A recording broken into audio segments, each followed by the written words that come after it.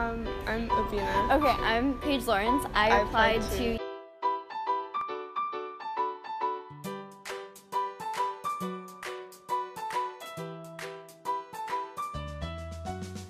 Yale, Harvard, University of Minnesota, Brown, Dartmouth, Cornell, Yale, Columbia, MIT, Princeton, Stanford. Amherst, Swarthmore.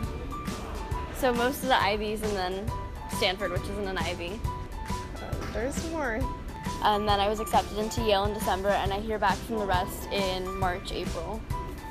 So if I go to Yale, I would major in ethics, politics, and economics. And elsewhere, I would just major in whatever government or poli-sci major they have. I know that I want to go somewhere that has a strong background in humanities, such as languages and the classics, but then also can offer me good opportunities in STEM. And I think that Harvard is really one of those places where I can study things like Latin, but then also not fall back on science.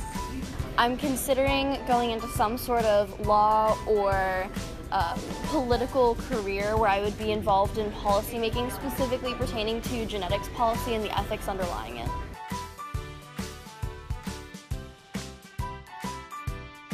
I don't know if there is a set way of getting into an Ivy League for sure. For me, it's a combination of factors. Don't think about how to get into a specific school, because that's it becomes unhealthy, and you shouldn't be planning the 4 years of your life around how to get into a specific school or how to get into a range of schools.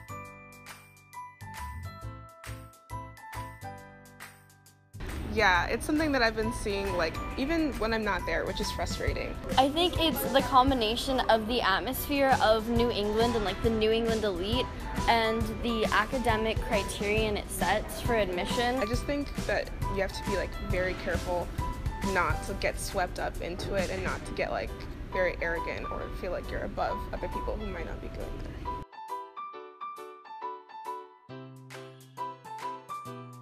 I would say start early and get involved in your summers.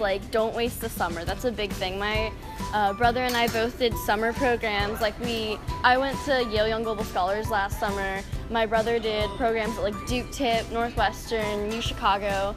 I did programs at Stanford, Dartmouth, Brown.